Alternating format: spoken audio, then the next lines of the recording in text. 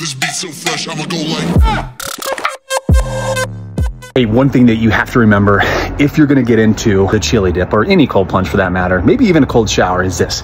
If you really wanna maximize the effort that you put in there for the 30 seconds or the 3 minutes that you went in, if you really want to burn calories and take full benefit of the discomfort that you just went into, as soon as you get out, you can towel off a little bit just so you're not dripping anywhere and everywhere, but then just sit in that, right? Stand in that. Because what it does, it ends up releasing what's called the Succinate molecule, which now helps you burn even more fat, right? The brown fat gets released, the mitochondria gets released, it goes after the white fat cells, which are the bad cells. This is the stuff that you want to get rid of.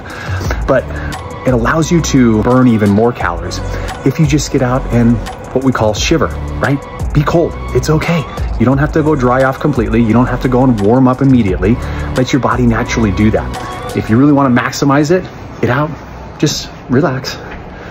Enjoy the discomfort because it's so worth it. So get in, chill out, and then eventually get out and let the molecules do what the molecules do.